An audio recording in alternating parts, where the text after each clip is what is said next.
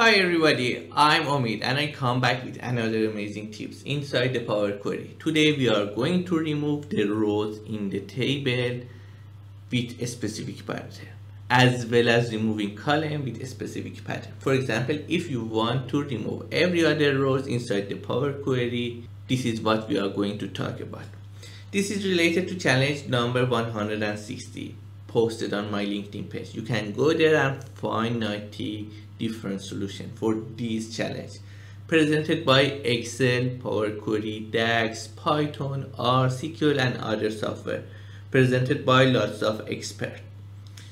In this challenge we are going to remove every other rows and every other column and result in this table.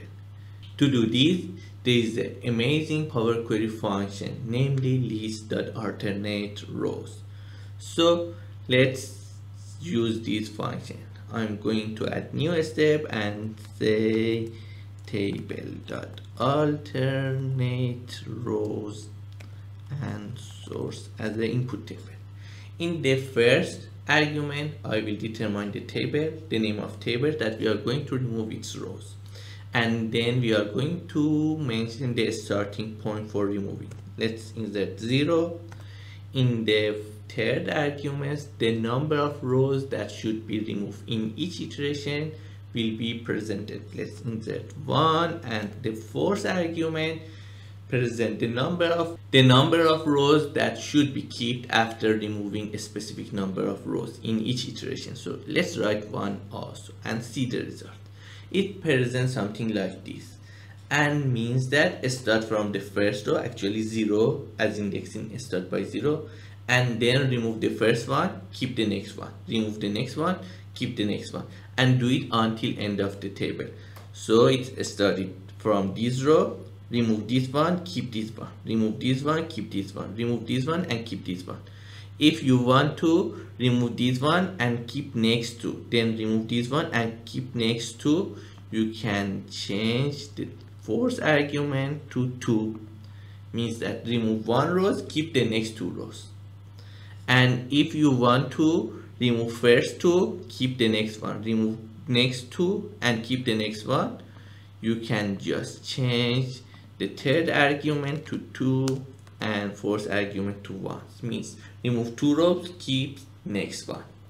And for this problem you can change this one to 1 and say from neglect the first row and start removing from the next row, and remove 1 row, keep another row. It's going to solve our problem. But for removing the column, every other column, you need to know the name of columns. So let's add table.column name inside here. Column names here. It results in a list including all the column names. You can use list.alternate for these. List.alternate and say count as 1 and offset also as 1 and press enter. By doing this, it's going to remove every other rows starting from the beginning. So it's resulting like this.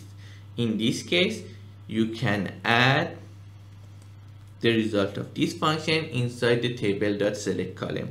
So let's say table.select columns, and on custom 1 select this column. It results in like this, and select the column names that we pick. Instead of using selected column names, you can remove them. So instead of using select, let's write remove columns, and it's resulting like this. But in this problem, to provide the result like this, you need to say list.escape and see the result. It's going to solve our problem.